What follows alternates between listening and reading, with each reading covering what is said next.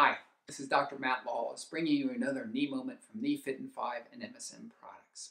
Today we're going to talk about what to expect as far as a meniscus surgery and the difference between a debridement of a meniscus and a repair of a meniscus.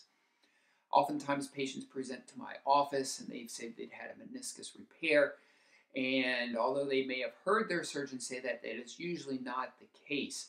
The amount of times that a meniscus repair is performed is very, very low percentage-wise compared to a meniscectomy or a debridement of a meniscus. So what we're talking about, again, is the meniscus, which is the cartilage in between the femur and the tibia.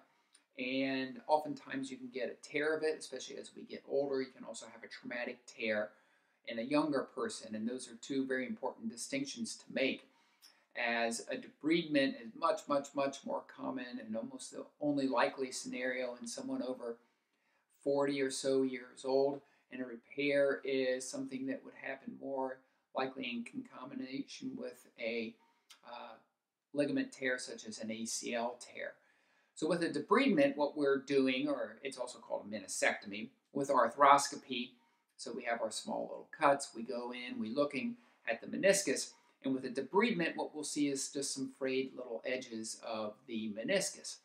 And those are painful because they get caught, and when you twist, turn, bend too far, then it causes pain where they're still attached. So the lateral meniscus, the one over here, it's on the outside of the knee laterally. A debridement is where you just simply go, you're looking in with a camera, and you use a little shaver, 4mm typically diameter shaver, so a very small shaver, and you simply debride the area that's torn. You leave behind the good healthy cartilage or good healthy meniscus and take out only the torn part. So you're leaving the good behind, taking the bad out, because the bad is what's causing the symptoms. Again, it's a very brief surgery. A lot of times it'll be 20 minutes or less. A repair of a meniscus is a completely different thing.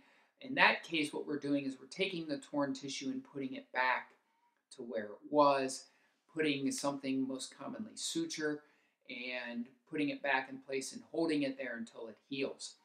The difference between a debridement and a repair, a debridement, again, I said, usually occurs in older people where the meniscus is degenerative. A repair would occur in something that's a traumatic injury. You plant, twist, fall, pop, tear your ACL, and at the same time injure your meniscus. Well, that meniscus is repaired. If you're a, say, 45-year-old person who happens to tear their meniscus, then it's most likely just a debridement. Again, the debridement is by far the more common surgery to be done. It's called a meniscectomy. The difference afterwards is pretty significant too. As with a debridement, as spoke about in other videos, you can just get moving and you don't really have any limitations. After repair, most surgeons put limitations, especially on bending. They don't want to bend past 90 degrees to protect the repair. So that's the difference between a repair and a debridement or meniscectomy. I hope that clarifies some things. See you on another time.